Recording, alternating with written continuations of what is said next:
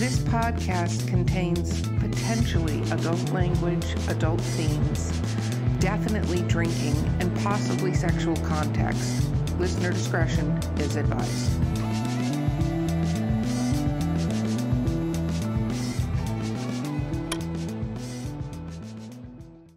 Welcome to the Drinking with Authors podcast. I'm your host, Erica Lance. My co-host today is C.R. Rice, and our amazing guest today is Brian Finney. Thank you. They added your track. It's fine. It's good. Okay, let's talk about what we're drinking so people can drink along. Today, I am back at my Angry Orchard Peach Mango Hard Cider. It's very yummy. Chelsea, what are you drinking today? I am doing my standard rum and Coke, Captain and Coke. Awesome. Brian, what are you drinking? I'm drinking a Goose IPA beer. Wonderbar. Okay. Wonderbar. Okay, so let's start with the fans out there that may not know you. Can you talk about what you write a little bit? Well, now I write fiction. In the past, I've written like 7 nonfiction books. But when I stopped teaching full time, I decided that I've been talking about fiction all this time. It was about time I wrote it. So I've since then published 2 novels. One is called Money Matters, which is a kind of pun, because money does matter, but at the same time, it's about money matters. It's about the wealthy, and the protagonist is a very young woman who comes up against these forces of the rich and the powerful. And the second is called Dangerous Conjectures, which is a quote actually from Hamlet, and which looks at America in 2020, the beginning of 2020, when it was beginning to look more and more like, the state of Denmark. Remember? Oh, yeah.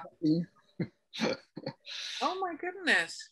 So you said you wrote books previous to this. What did you do? So you were teaching? Were you a professor? I was a professor, yes. I was a professor, first of all, in London University.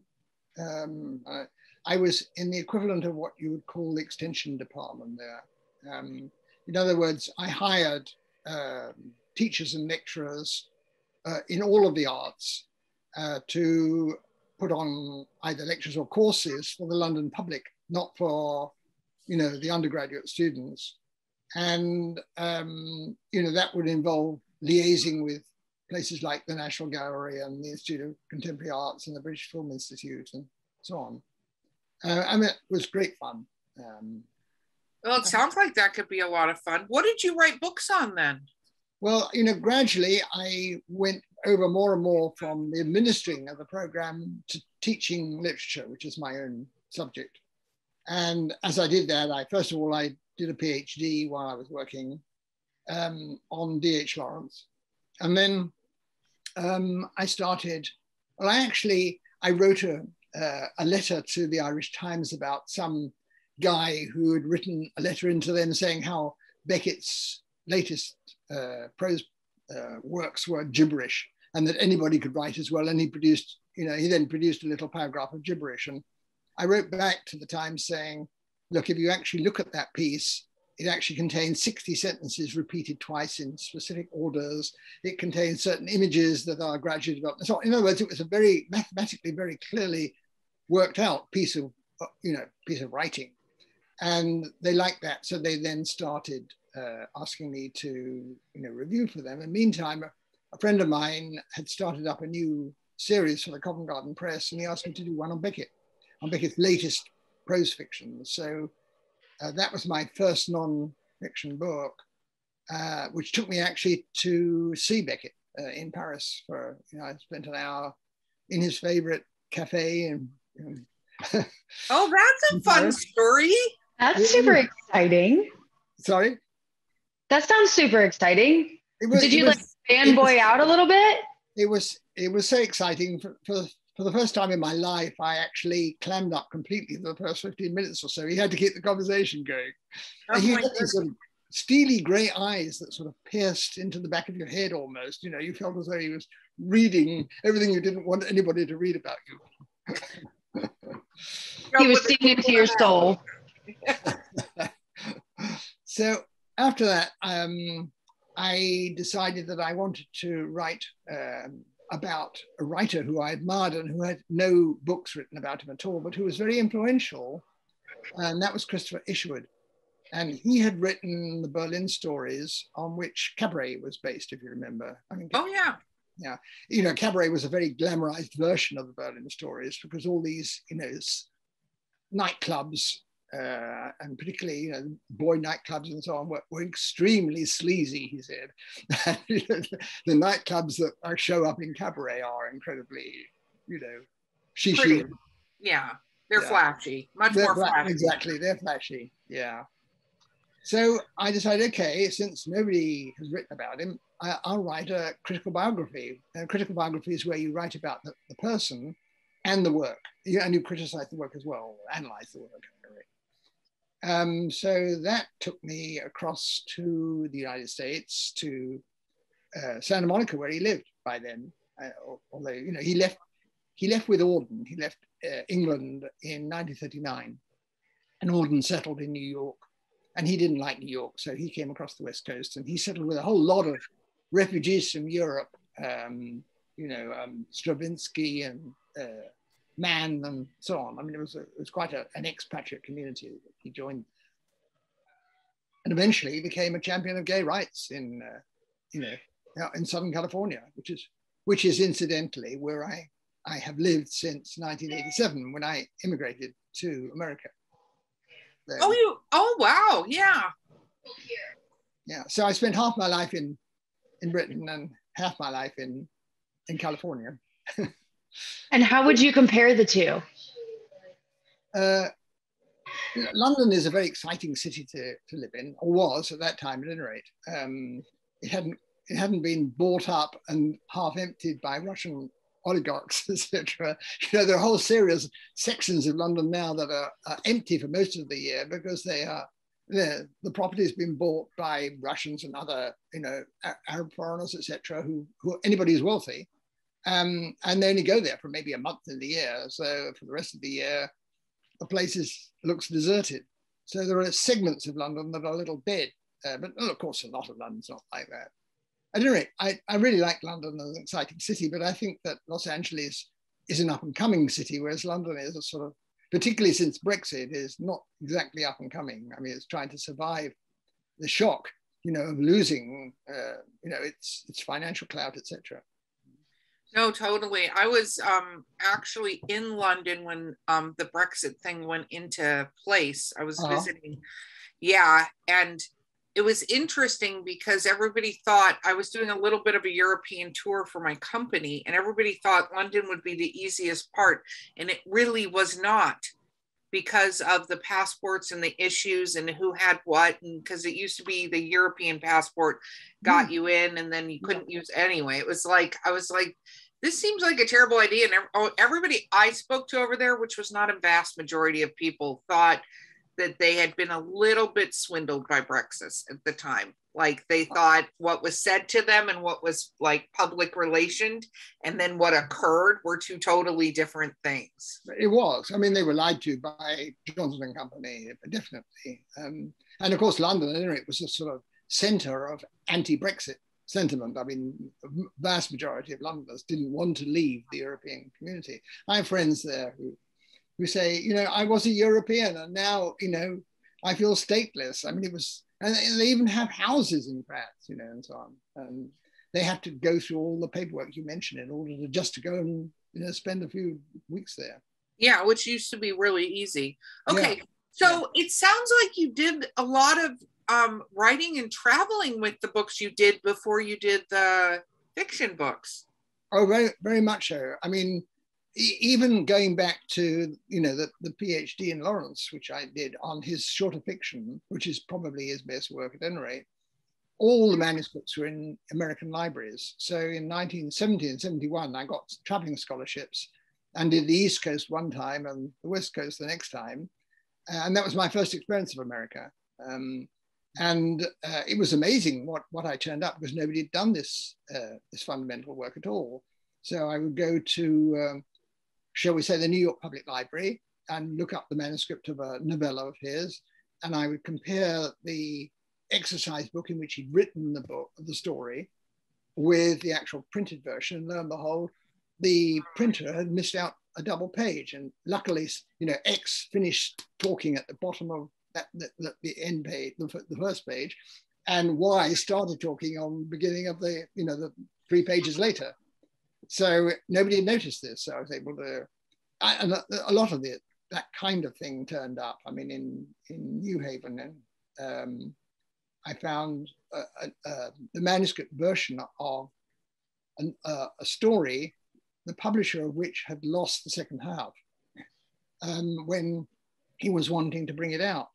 Wow. And Lawrence rewrote it, the second half of the story, but it was a kind of broken back rewriting, because he wasn't the same person any longer, and he didn't have the same, what should I say, ideological outlook as he had when he first wrote the story.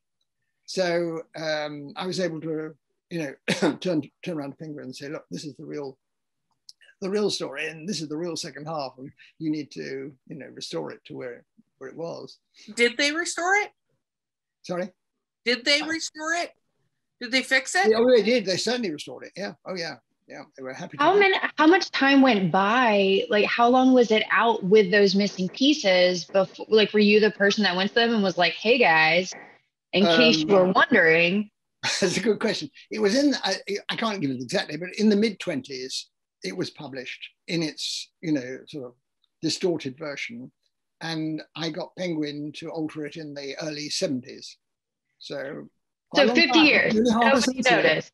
Nobody noticed that there was something wrong, that there was some miscommunication somewhere along the line. Right. It's interesting. That's crazy. Yeah. It was a fun piece of research to do, because nobody had really done it before, and therefore there was a lot of, interesting and new stuff to be found. Well, and what made you decide to get your PhD in this? This is an interesting thing to get one's PhD in. So what made you go, I'm going to go do this? It's a doctorate. What happened was, when I left university, I had to do national service. I was the last year of, compulsory national service. So I went into the Air Force, and I was in the education branch there, helping airmen get through their promotion exams or getting them into university. And constantly, just when I was ready to get them to sit down to the exam, they'd be rushed off to Cyprus or somewhere. It was a transport command station. And I thought, okay, I'm not going to do this. I'm not going to spend my life on the sidelines when, everything I'm attempting to do is, so to speak, displaced by something so-called more important. So I went into industry as a graduate apprentice. And I went in first of all, I did internal consultancy for Joseph Lucas, which is the big electrical car firm in England. And then I was offered the job of production control manager at the equivalent of ITT. It was a quartz crystal factory. And the sales department had been saying, we need the production to be doubled. We've got all these customers and there's this backlog of 10 weeks. And so I put up a chart in my office, and after about a year, I got production doubled. At which point the sales manager in a major meeting said, actually, it turns out it was just the backlog. There isn't really additional sales, and we need the production to be brought down again to where it was before. So, oh my God. So I look at this graph like that, and I think, well, if this is what, being in the mainstream is about, forget it. So I applied for a job in what they call the Extra-Mural Department, what we call the Extension Department of London University, and got it. And, because I got administrative skills, but I hadn't got a higher degree. So then I decided, and I was teaching one course as well myself. And so I decided, look, if you like teaching, which I did, and you want to do more with it, you're going to have to obviously get yourself qualified. So that's when I took up the Lawrence PhD, the doctorate. Wow. Okay, so you do that second book, and you're traveling to the East Coast and the West Coast of the United States in the 70s, which had to be a hoot. It was. In fact, Venice was particularly a hoot at that time. I mean, it was, hippie haven. Yes, yes. That would be so much fun to go across the whole United States during that time period and just see how different the East to the West Coast was. That must Very have been much so. incredible. Yeah. One of the ways I put it was, on the East Coast, the first question you're asked is, what do you do, for work? And on the West Coast, they do anything but ask you that. Yeah. That is so true. Okay, so book 2's under your belt. Where does book 3 come into play? Okay, let me think. So then I decided that the job that I was doing in London, under Thatcher, the entire budget got dramatically and savagely cut. And by then I was the equivalent of a sort of part chair. And so I was, in fact, administering and making work cuts that I didn't agree with at all. In the meantime, to finance the issue with, for example, research, I had gone and done summer school for UCLA and USC. And I liked that a lot. So I thought, okay, why don't I just, immigrate and go and teach, which is the one thing I can do happily, and get rid of all this administrative stuff. So I immigrated in 1987, having applied for positions in one of those job fairs that's called MLA, Modern Language Association Conference, in New York, previous winter. Got nothing. And I was standing in my flat with everything in boxes. I was leaving the following day, I remember, I was 2 days away. And the phone, which hadn't been disconnected or was due to be disconnected, rang. And the chair of UC Riverside said, are you still free? And I said, yes, why? And she said, well, the person we offered the job to first had already accepted one and signed a contract. So you were next on the list, and would you like to be our visiting professor? So it was a very, very soft landing. In fact, they actually were paying me from before I left England. Oh, wow, that was well done. That's definitely one of those giant check boxes. So yeah. You go through all of this, and then you're like, I'm done. How come you didn't write fiction before? Well, once this is what I was about to explain, actually, that once I entered the American university system, and, it was great having a visiting professorship, full professor for two years. But after that, I was thrown on the job market.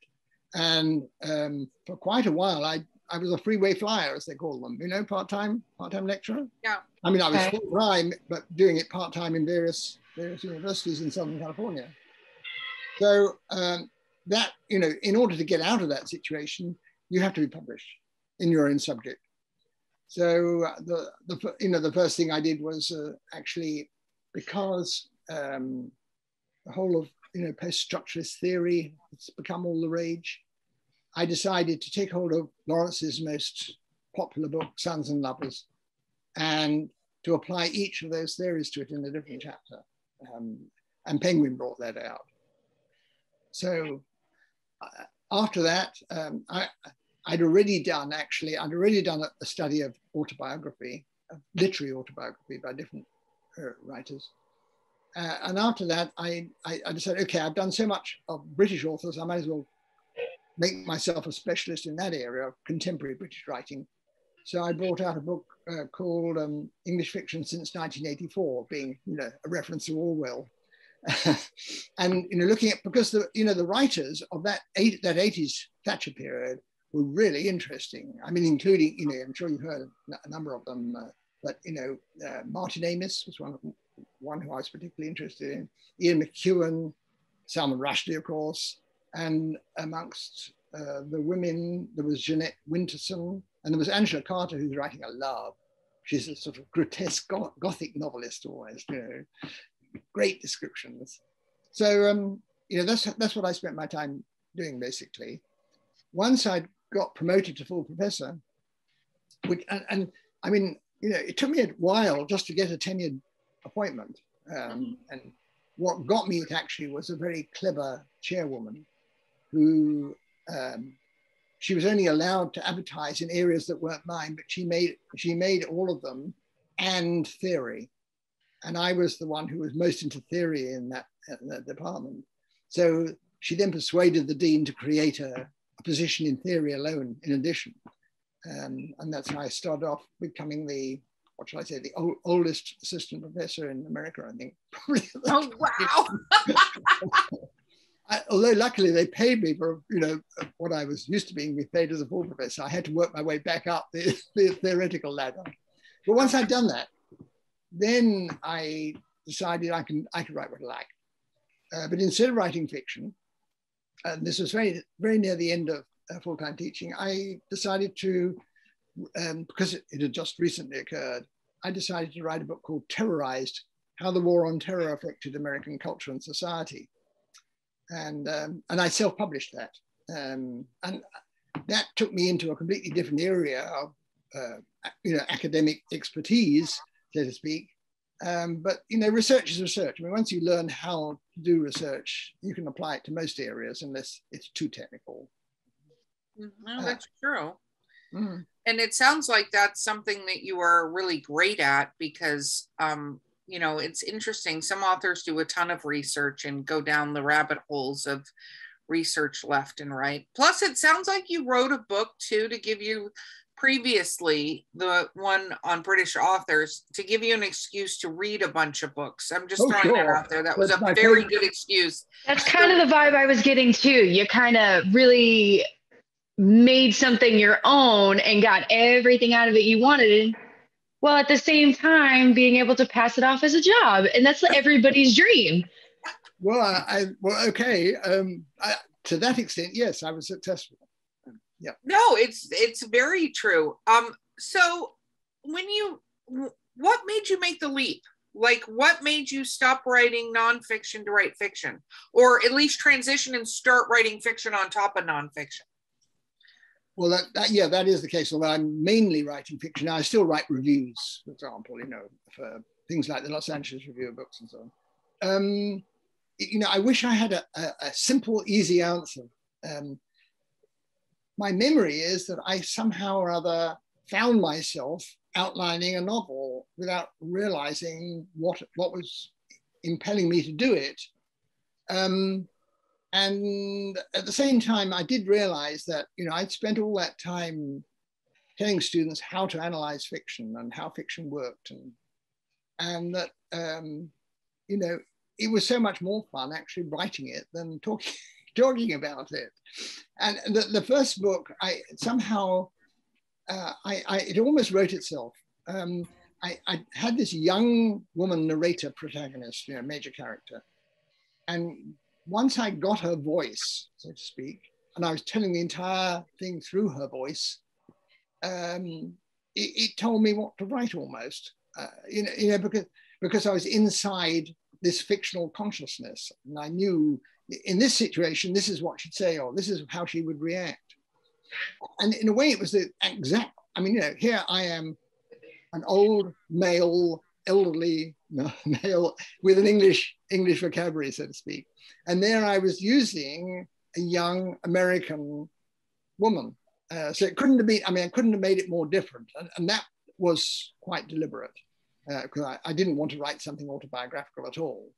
And that helped me. But at the same time, the one thing I didn't manage to do for myself was to find her vocabulary. I was still writing as I'm talking to you now. And every now and again, I'm sure that there's a word or phrase or a pronunciation that comes across to you as not, you know, that's not the way Americans say it or talk about it.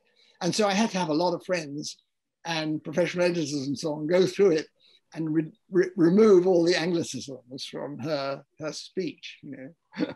Oh my God, that's awesome. Okay, we actually have to take a quick break. We're going to be right back, talk more about this book. Okay. Sample locally sourced, quality distilled spirits in the beautiful Columbia River Gorge. At Skunk Brothers Distillery, we're family owned, brewing small batch grain to bottle spirits, just like our grandfather did back in the Prohibition era. From handcrafted bourbons and moonshine to flavored blends and cordials infused with local fruit. Join us for a tasting tour and buy Skunk Brothers spirits straight from the source. It's all in the family at Skunk Brothers Spirits, located in Stevenson, Washington. Okay, we're back. So you decide to write an American woman. You know what's interesting is actually we were just having a debate yesterday, me and the lead editor. We have a girl in not even a girl, she's a female in Australia, I'll say, who wrote a book, and she refers to the female in the book all the time as girl. That's my girl, that's whatever.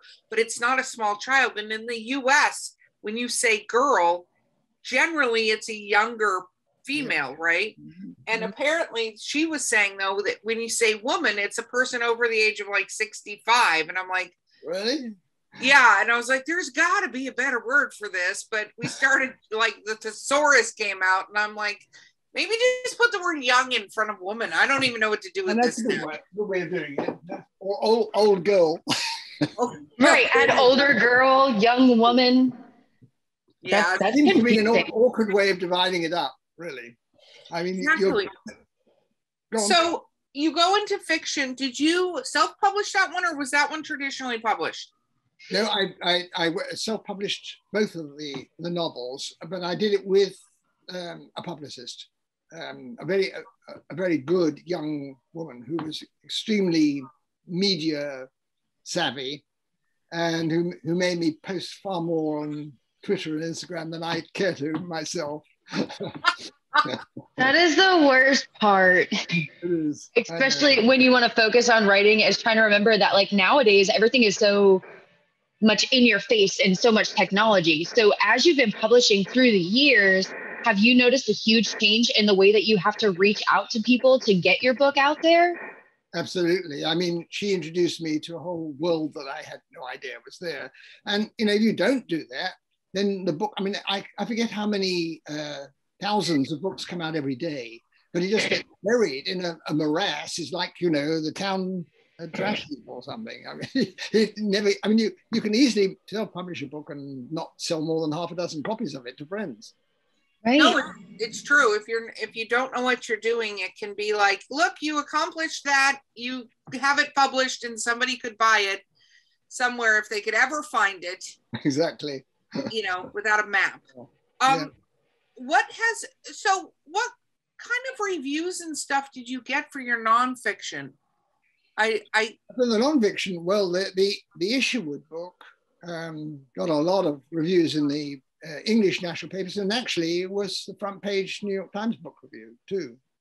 And it won the James Tate Black Memorial Prize for biography of that year.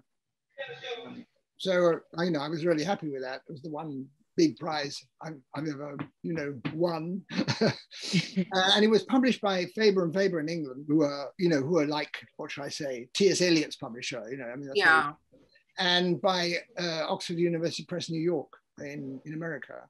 So that was great. I mean, all the nonfiction except for the Terrorized book was published by very well-known major publishers, one sort or another. What was like that going to, did they want the book before you wrote it, or you wrote the book, you handed it to them and they were like, yep, we want this? How does that work? I'm just trying, I'm trying desperately to remember with the Isherwood book which way round it went. But I had a good agent in London, and I think the agent sold the idea of the book to them before it was maybe it had been begun, but it certainly wasn't finished when they took it on. Wow. I mean, if you think about it, major English writer, biography never been written about before. It's a sort of, it would be hard not to take it. I mean, of course, they take it on the basis that it's got to read well and so on. And they can always reject it once they get it. Yeah, no, I was going to say, I think it's a great premise. It's just interesting because we talk a lot on the show about fiction, but it's interesting to talk about nonfiction because I think that has a different set of rules in a way than fiction does. Yeah. I mean, it's got, for a start, it's got to be completely backed up. I mean, in terms of notes and so on. But on the other hand, it's got to read fluently, Oh, yeah. So, and that requirement in itself is quite different from fiction, where you can write as fluently as you like and to hell with it. Whether it's right or wrong, it's fiction, so you can get away with it. No, So how has the transition been between going from like a traditional publisher to self-publishing? Like, does it change going from nonfiction to fiction? Did you feel like it was kind of like the same feeling?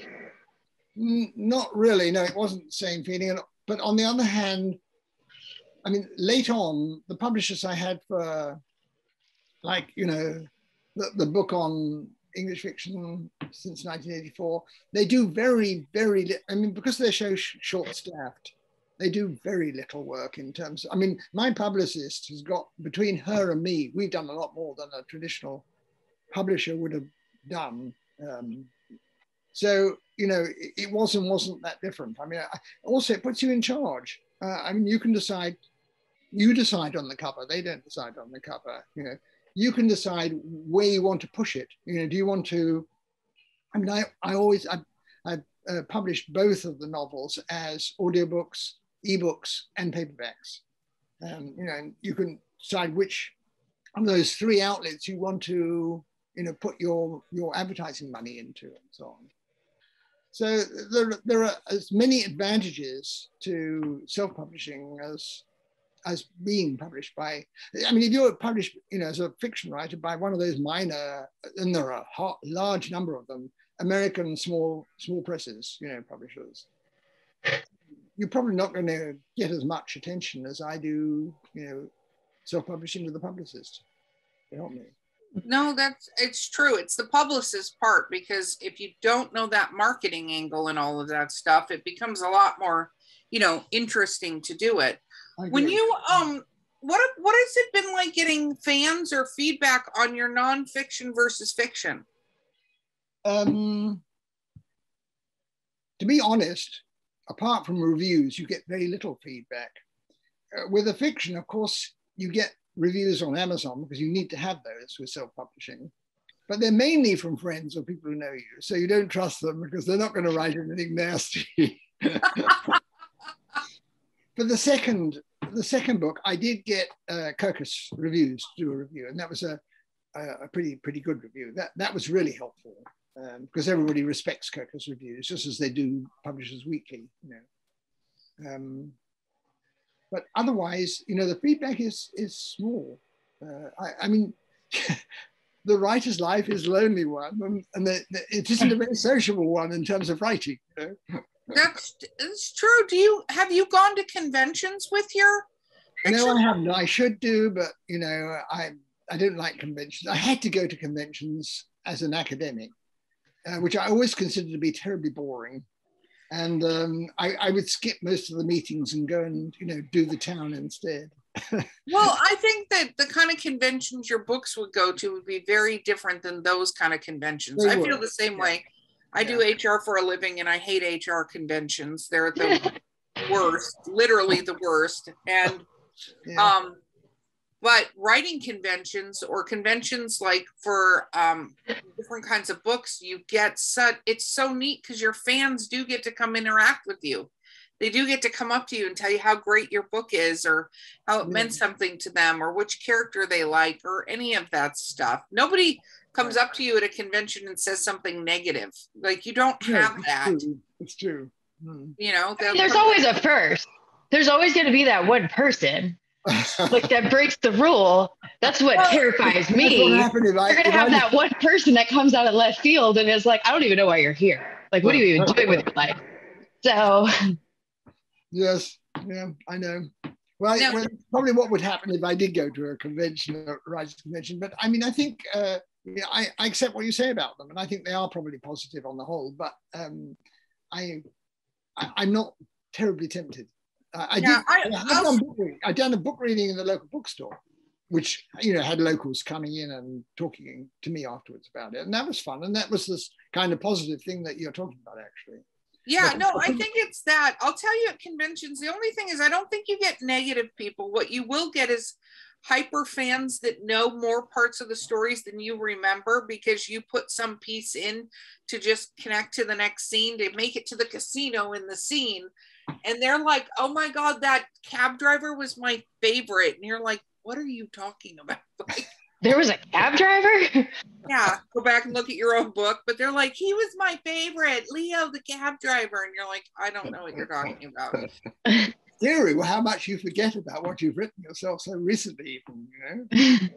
No, well, I think especially if you do a lot of writing, it's, I don't know, for me, I have to go back and like when I'm writing in my series, I go back and either listen to the audiobook or reread the book so that I don't miss a step, because I'm not a great researcher like it sounds like you are, and I don't keep a world book. I'm very much a pantser. When you wrote the 2 fiction novels, how did you approach them differently than the nonfiction? Well, the nonfiction, you have to decide what argument you're making, and how you're going to order that argument, and how you're going to fit the various quotations from the works that you're writing about into that ordered argument.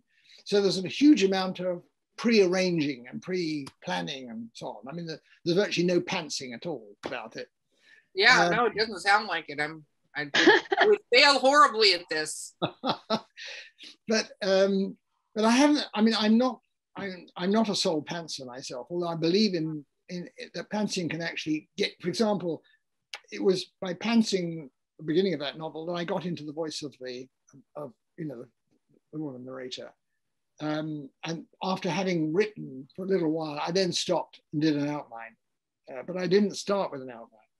I started with an idea. You know, she does part-time work, and one of the part-time jobs she does is for a big detective agency in Los Angeles, where she just looks through videos that have been shot, you know, surveillance videos, and marks them for the bits that they need to use for evidence or what have you. So it's an incredibly, what should I say, routine, uninteresting job. In fact, she listens to music while she's doing it. And then somebody asks her to investigate a missing person. So she actually becomes a truly amateur detective, you know, in the novel. But that much I knew ahead of time. But how she actually solved the whole thing and where it was going to lead her and so on, I had to wait until I, you know, plotted it out in an outline. Well, that's interesting, because I think mystery is a different, sort of a little bit of a different fish. Not that you don't have to have, you know, plot points and all this stuff, but mystery, especially good mystery, you have to have those little breadcrumbs that you leave that not everybody catches, and then have a great whodunit at the end, kind of, or whatever. Agree. The thing is, it's not as easy as even, you know, it's, you know, the tropes and how you write it and stuff. I have a friend that was a romance writer and then started writing cozy mysteries, and she was like, oh, this is very different. You know, she thought it would be a lot easier than it was round one for writing those mysteries. Yeah.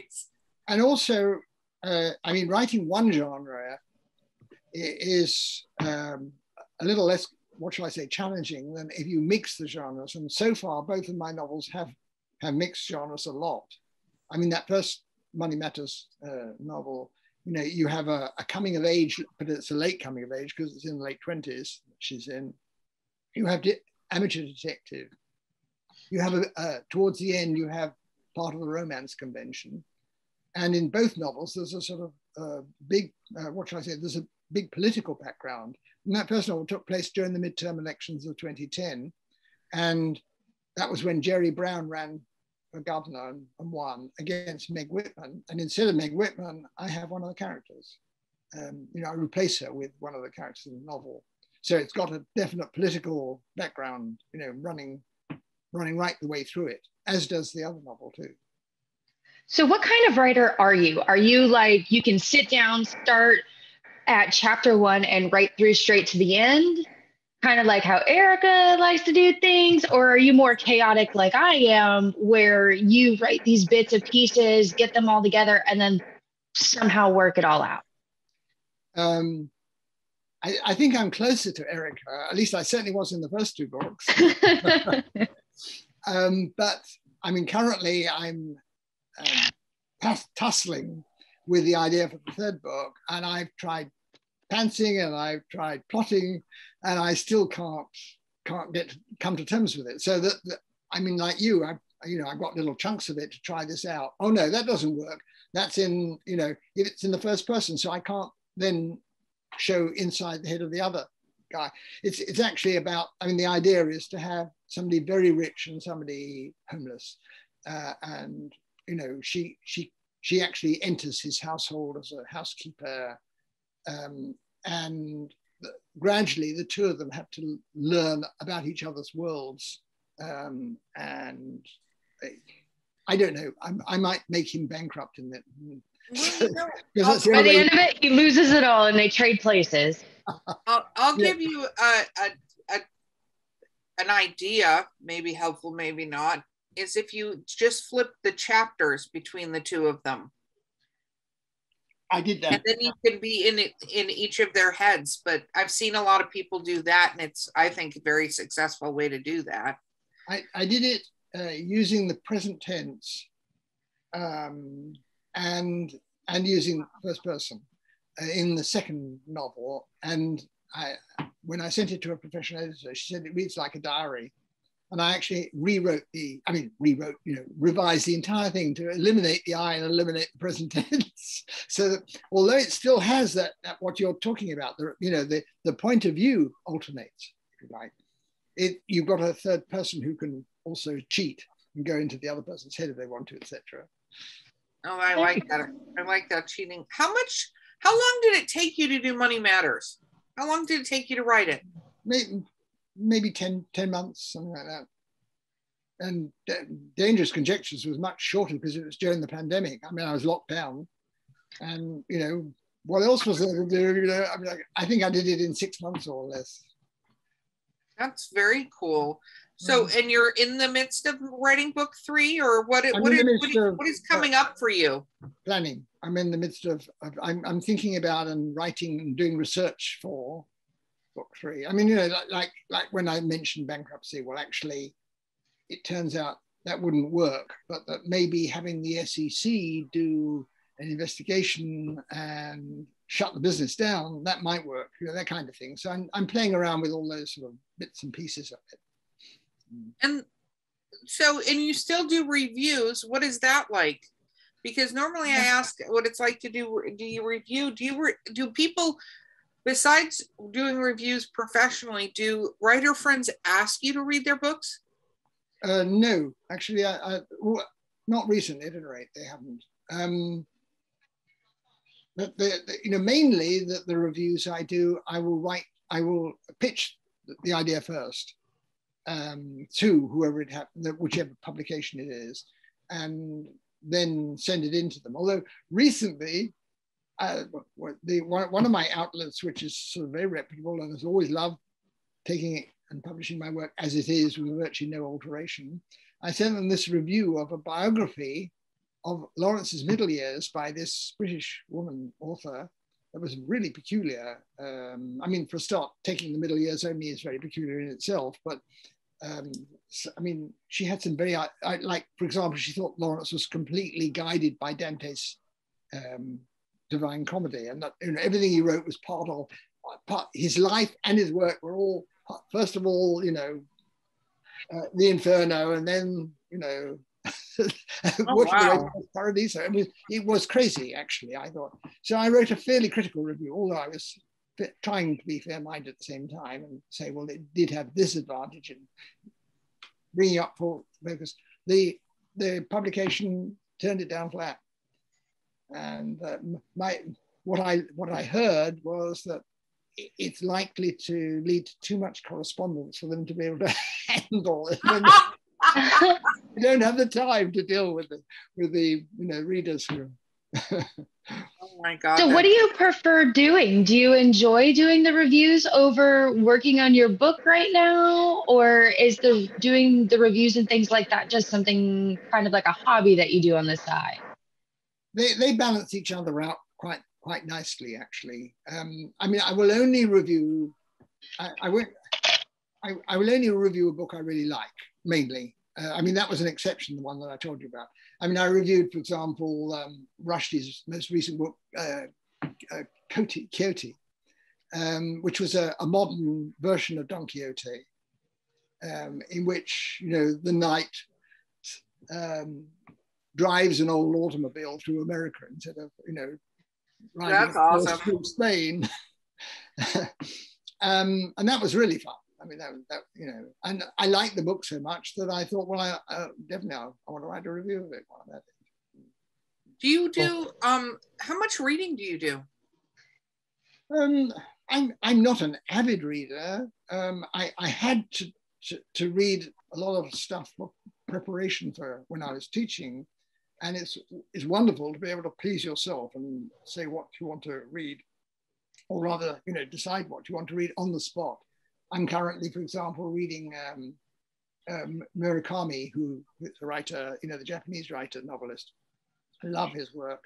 But this one, turns out I didn't really realize until I got into it, this one's 1,000 pages long. That's a lot of reading. That is a lot of reading. That is a big book. Yeah. I'm not sure whether I will read through to the end of that particular one. Well, it could take some time. Yeah, sure. I just realized we're almost out of time for the first part of this. Okay, so what advice would you give authors out there? Little nugget. Yeah, listen to any suggestions that you are given. Don't out of hand dismiss them. Then it always, even if you don't agree with them, they can be usefully, incorporated in other ways. Always, never be afraid to erase whole paragraphs, even chapters. It's much better. Sometimes when you find yourself in an impasse, you're in an impasse because you've written something that doesn't work and it needs to be eliminated in order to be able to move further forward. Get professional advice. Always have a book. If you're self-published, always have it professionally edited, and make sure that you also have the cover professionally designed. Amateur covers are so obvious, you can see them, you know, all the time on Amazon, etc. And be true to yourself. Don't write, you know, in order to make your book a bestseller. Write what you think works for you. That is awesome. Okay, so social media guru will want you to do this right. So how do people find you? How do you what? Your social media person will want you to say the right thing. So how do people find you on Twitter and stuff like that? Oh, I'm sorry. Okay. Well, first of all, I have, and she's helped me do this, I've got a very full website. I mean, a very developed website, which you can get very easily under BH Finney, because I'm Brian Finney, BHFINNEY at bhfinney.com. Simple one to remember. Yes. And of course, you know, my books are all, that are in print, are all available on Amazon. So you just put in, you know, whatever it is, Brian Finney, or you put in the title of the book you're interested in, like Money Matters. Awesome. And I'm on Instagram too, where I am Brian Finney Writer. You got to remember all these handles now these days, don't you? I know. Oh my God. Thank you so much for being on this podcast with us. It was really fun. Well, it was fun to talk to you both. Wonderful. Okay, so this has been Drinking with Authors. I've been your host, Erica Lance. My guest host today has been C.R. Rice, and our lovely, amazing guest was Brian Finney. And we will see you guys next time.